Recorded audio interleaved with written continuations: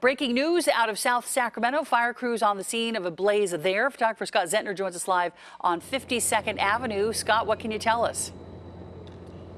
Good morning, Marianne.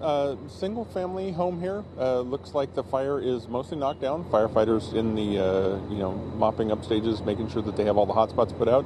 They have vented the roof and you see smoke coming out there, but no active putting water on the fire right now. There's no active fires in here. Well, I do see a firefighter picking up a hose over here. Maybe they're going in to look there. 52nd Avenue, just near 47th Avenue.